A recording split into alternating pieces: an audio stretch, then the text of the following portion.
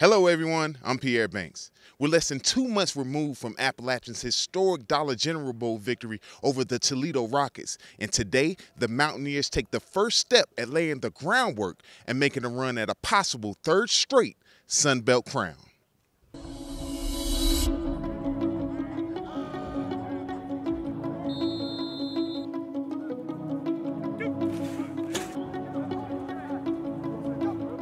Man, I'm just excited to be back here and be right with our guys. You know, we've been on the road the last 3 weeks, and to get back here and to see those faces and to get back here on the football field is exciting for us. And I was very excited about today. We came out, we had great attitude, great effort, and the guys were flying around. You know, and a lot of these older guys, they picked up right where they left off from the bowl week practices in that game. And that's what it's all about for us to start this early, is to get those guys and piggyback off of that outstanding season that we had last year. And then now, you know, we're going to introduce these new guys and get them reps and let them get into the football phase of things as far as offense, defense, special teams. Oh, it feels good, you know. I mean, to most people might not feel like it's been, you know, that long since we touched the field, but as a football player, it really feels, you know, wow, because you used to going week after week after week. So, I mean, actually guys out here bouncing around and, you know, feeling good and excited to be back out here, as you can hear.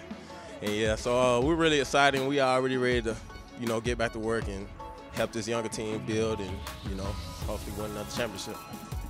I mean, it's pretty fun getting back out here with the fellas. Everybody been working hard and just chasing 2018 Sun Belt champions. Yeah, for us, we've been a program that plays a lot of players. I think even though we had a lot of seniors last year, we're playing a lot of guys. There's guys getting into games, particularly at running back, at receiver, definitely on defense. You know, we're rotating guys left and right on the defensive side of the ball. So, you know, it's exciting to see some of the guys that contributed last year, maybe as a freshman or a sophomore, and now their roles, basically what ends up happening is their roles just heightens a little bit more. Maybe they become a starter, or maybe they had 10 snaps last year and they're going to get 40 this year. You know, so those are the kind of things that we're going to work out, and we obviously want to play the best players on the field when it comes time for the game.